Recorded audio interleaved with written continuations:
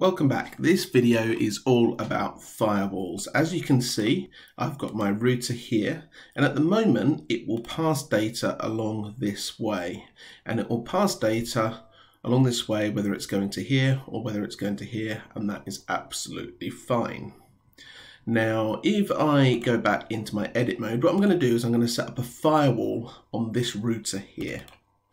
So if you go into the router, you can click on Firewall Settings, and I can first of all click on Activate Firewall, and then I am going to put in some rules. So the first thing I can do is I can either put in the default. So at the moment, if I keep this firewall like this, if no rule matches below, it's going to just forget the packet ever existed, so it's not going to talk to anything. And then I could add in specific rules here. So that's one way we can do it. And the other way we can do it is we can set it up to accept the packet here so that it acts as normal, but then we can put in specific rules to drop. I'm going to work on the accept mode for the moment, and if I close that down and run my network, we should be able to see if I restart this site that actually the router is communicating just fine. So if I go back to my build here, I can essentially say in my firewall settings, let's have a new rule. So I can say, well, look, if the rule in my network is, and I can fill out any of these fields, I can say, well, look, if it's going on port 80, which is the HTTP port, then drop it. Okay, so now if I run this and I do this, you'll see that actually it says server does not exist because it can't get beyond the router. On the other hand, if I go to the command line and say ping 8.8.8.8, that works just fine because the router's been set up to drop anything that is going out on port 80. Now I can make that rule more specific, so I can say my firewall rules, actually anything that is going to 6.6.6.0, and I'm going to put in the net mask, so anything that's going to Microsoft's network I am going to drop.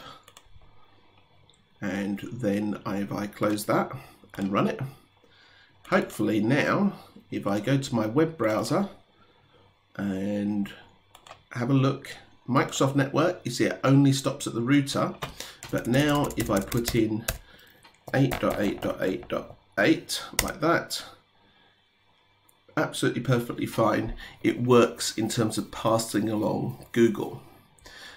So let's have another look just in the firewall settings and the firewall rules.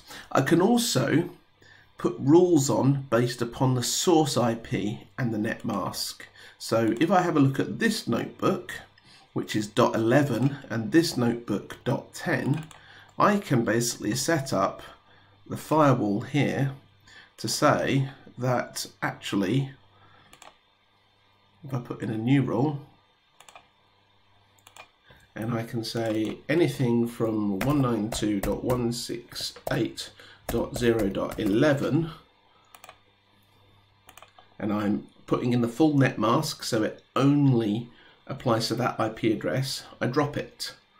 So now on my machines, when I start it up, here I can go to Google, that comes through. We've still got in that rule which goes to 6.6.6.100, that will be dropped at the router.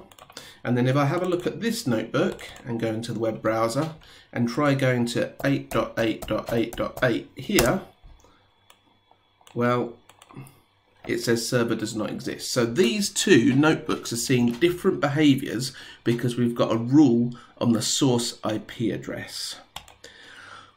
So, generally speaking, you can do all kinds of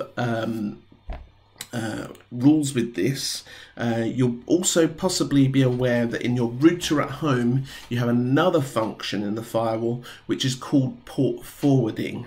And what this means is if your router has a packet sent to the router on a particular port, then it forwards it on to your internal network on a different port. So that means you can expose a port on your home PC that other people on the internet can then connect to rather, and that enables you to use gaming. So by setting up these rules, you can do all sorts. You can block and you can accept packets as you wish, and that's the basics of how a firewall works. More modern firewalls do have more complex rules than this, but this is a good basis to get going on, and you can learn about things like stateful packet inspection afterwards. Thanks very much. I'll see you in the next video all about DNS.